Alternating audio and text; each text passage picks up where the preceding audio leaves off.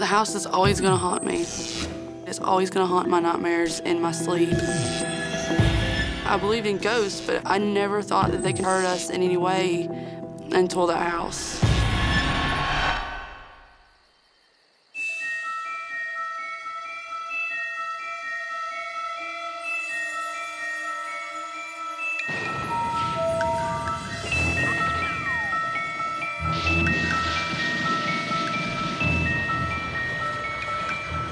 That night, Chan and I watched like a movie for like an hour, and he said, you know, let's go to bed. So we laid down and fell asleep.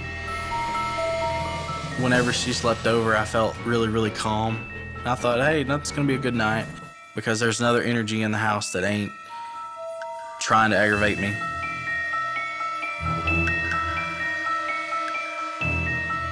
All of a sudden, I woke up and it was cold.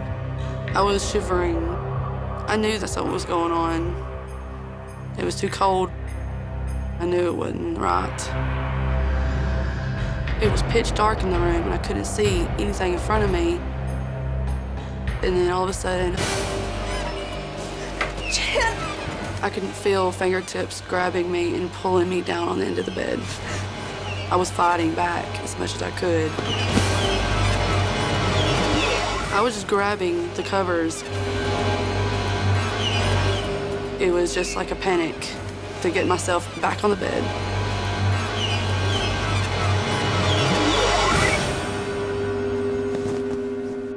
Finally, it released me and I crawled up in behind him.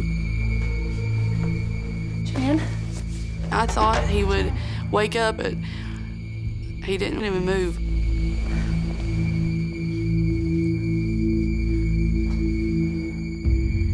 I didn't want to move.